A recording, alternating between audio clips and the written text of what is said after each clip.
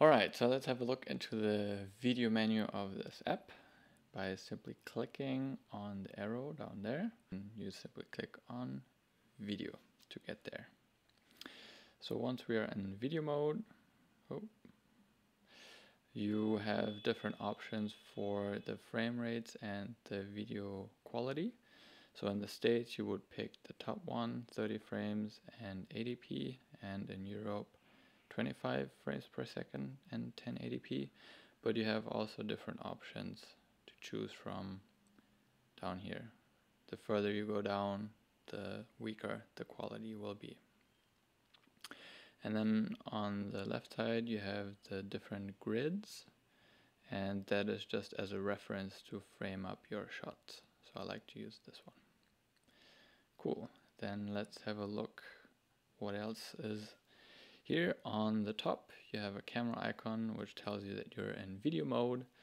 Then you see the 25 frames per second that we just looked at, and that you're filming in 1080p. This is interesting and a little bit tricky. If you're flipping the camera, and let's do that right now, then you see it switches to 720p, which is lower res. That's because of the camera. That is slightly weaker than the other one. But once you flip back, it stays at 720p. So you have to go back and increase the quality again. And this is a little bit sad that it's not automatic, but hey, if you know about it, then that's fine too. The next icon is light, and you can turn it on down here and select either auto, which I wouldn't do, or on, which is the torch here. Then it goes on and you have a light that's on. And the screen is pretty dark right now, so you can see all the numbers. We will make it brighter in a second. And the next icon is a auto mode and a camera, which means the camera is running in auto mode, and we will change that in a second. But let's move on. This next one is the SD card, or a symbol for how much space is left on your phone. In this case it's pretty empty, or full. There's not much space left, so that's bad. And the next one is the battery, which is full, and that's fine. Cool, and then the other options here, the plus and the minus, you can zoom in and zoom out, which I never use, but it's good to know that it's there. If you have zoomed in, you can click on the 1x and it zooms out automatically. And you also have zoom speed control, which I don't need, I'm not using it. Then the basic is hit record on the red button, starts recording, but you also have the option to hit pause. It just pauses the recording and you can continue recording after that. If you want to stop the recording, just hit stop. And if you want to take a photo, click on the camera icon. Cool, then let's have a look at the neat, deeper menu, which is by clicking on the M. And now let's have a look at the different options here. The first one is white balance on the top. And once it's yellow, it says that it's on autopilot basically. But if you click on it, it becomes white, which means you have the control. And you can go from 10,000 Kelvin to 200 Kelvin. And we are going back to auto by clicking on the icon. The autofocus, same thing. If you click and hold on it, it becomes selectable and manual. You can go from 1 to 0, going back to auto by clicking on it.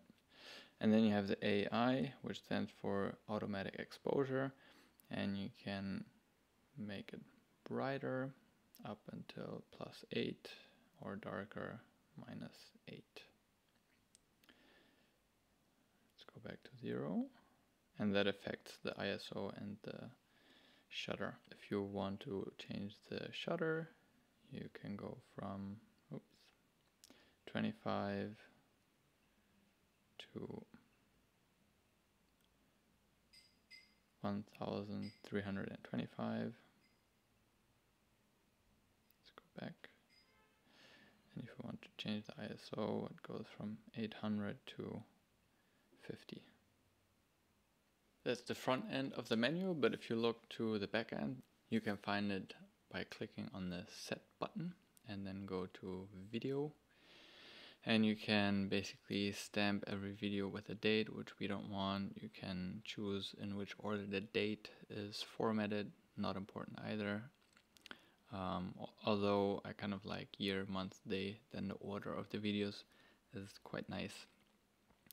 You can add a location stamp, which is nice if you're doing like location scout, but it's not really needed, just leave it off. Copyright stamp, not important. The stamp font size, the color, I never use any of it. The audio meter, that is quite nice. You can turn it on and off. Go back. Now you see the green bar here, that's the audio meter. You see the audio levels, which we haven't talked about. So if it's in the green range and peeking a little bit into the yellow one, then it's good. And if you're hitting like red, then it's definitely too loud. So you can turn it back off and then it will be gone. And then you can add frame guidelines, 1, 1, 4:3, 185, I don't know this one, 2, 2, 235, 240, 45, or off. I'll have it off. You can choose to have the image stabilized, on or off. If it's on, then you're losing a little bit of quality because the iPhone needs some more footage on the edge to kind of render the stabilization. So if you have a tripod, turn it off. If you're walking around, then try to turn it on and see how it works for you. You can set a video timer. Let's say that you have a phone on the tripod and you need to walk in front of the camera. Let's say 10 seconds. Let's go back out. And once you hit record, it counts down. Now you have the time to walk away from the tripod, position yourself, and then start recording.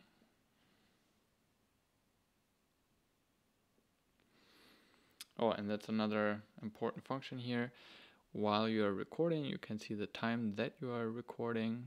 You see how much space your phone has. In this case, it's 29 gigabytes. And out of that 29 gigabytes, I have 1.2 gigabytes free space, which is not a lot, so I should better free up some space on this phone.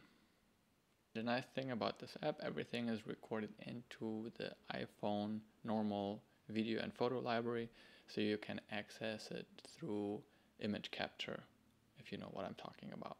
And now it's your turn to try it out. Let me know if everything is working out for you, and see you in the next video. Goodbye.